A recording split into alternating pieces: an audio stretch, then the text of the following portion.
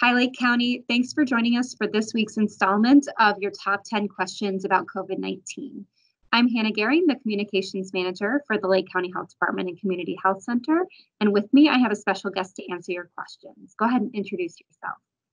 Hi, good afternoon. This is Dr. Sana Ahmed. I am the Medical Epidemiologist here at Lake County Health Department. Thank you for having me this afternoon.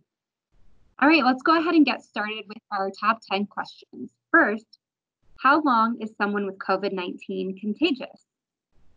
So when viral shedding begins, how long it lasts, and the period of infectiousness for a person with COVID-19 are not yet well known. It is possible that SARS-CoV-2, which is the virus that causes COVID-19, may be detectable in the airways for weeks after illness onset. However, that does not necessarily mean a person is still infectious. So if you have symptoms, we would recommend that you stay home for a minimum of 7 days and don't go out in public until you are symptom-free or fever-free for the last 3 days of that period. Got it. Once you get the virus, does your body build immunity from it? So the immune response, including how long immunity lasts to a SARS-CoV infection, is not yet well understood. Patients infected with other coronaviruses are unlikely to be reinfected after they recover, but we don't yet know if this is the case with COVID-19. Several studies are being conducted to look at the body's response to the virus as it recovers. Okay, our next question from our residents is, I've heard that there are 2 strains of COVID-19. Is this true? So there's a recent paper that claimed that SARS-CoV-2 has split into 2 strains, an L and an S strain, with the L strain causing a more severe version of COVID-19. However, there has been a lot of discussion among scientists questioning if the minor changes are enough to distinguish it into 2 different strains. Additionally, there isn't enough evidence to say that one strain of SARS-CoV-2 causes worse disease than another. How long does the coronavirus live on certain objects? So from what we know about other coronaviruses, we believe it may live on the surfaces for a few hours up to several days. Now, there are several factors that can influence this, like the type of surface or the temperature in the environment. So if you think your surface of an object is contaminated, play it safe. Clean it with disinfectant wipes and don't forget to wash your hands. What do you recommend essential workers do to stay safe? The key, I believe, is to practice social distancing, which is to keep 6 feet away from others at all times.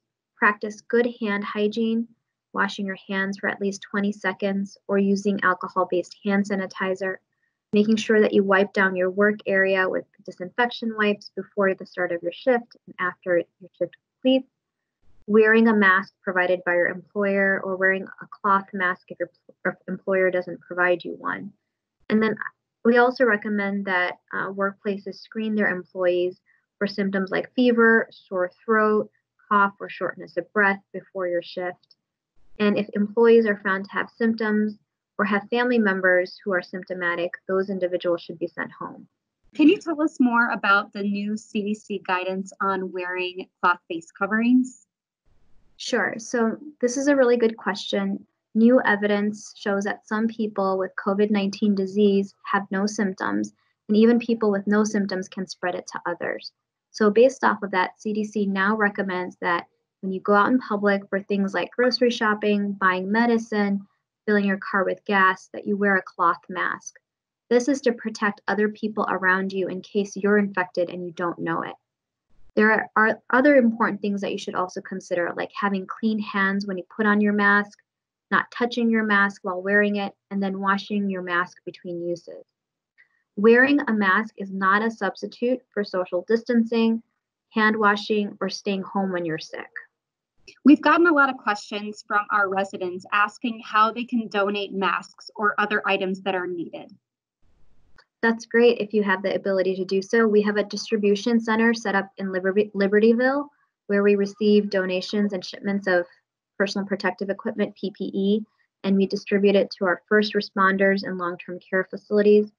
So if you want to make a donation of unused PPE in original packing like N95 masks, face shields, hand sanitizers, visit our website for details on how to do that. Also, the United Way is coordinating volunteer opportunities in Lake County, including donations of cloth masks for vulnerable populations. You can find out more by viewing volunteer opportunities at 211lakecounty.org. Are there alternative sites being selected or prepared for the potential surge in patients as numbers rise? So Lake County has been working very closely with our hospital systems and planning for the possibility of opening an alternate care site should hospitals need it. So we've been looking at possible locations, what supplies we would need, how the site could be staffed and run. And right now, an alternate care site is not being requested by our hospitals because we have sufficient capacity to meet our patient needs in the county. Hospitals are working to increase their bed capacity to serve more patients internally. Great. So why does Lake County's cases by municipality map have some areas that are labeled as less than 5? So the main reason we use ranges in our map is to protect privacy. Following the Illinois State Code, when we share health data, we make every effort to make sure an individual cannot be identified through the data that we share. So if you share that one person is in a certain town and has a rare disease, the chances of identifying that person is pretty high. So when we are sharing the map of the municipality, one way to protect the individuals is to provide a range of numbers. So in general, the smaller the number, the more likely a person can be identified. And finally, this is my favorite question. What is the most important thing that Lake County residents should know about COVID-19? So this is a really good question. I thank you for asking. COVID-19 has spread wide within our community. I cannot emphasize enough the importance of sheltering in place and practicing social distancing. Both of these strategies work to slow down the spread of the virus in our community. If you are home and ill with symptoms consistent with COVID-19, stay home and call your doctor. Do your part to limit the spread of this virus. Well, thank you so much, Sana, for being with us today. And thanks, Lake County, for sending in your questions. If you'd like to have us answer any questions, email covid19@lakecountyil.gov, and we'll try to address your question in our video next week. Thanks so much. Thank you.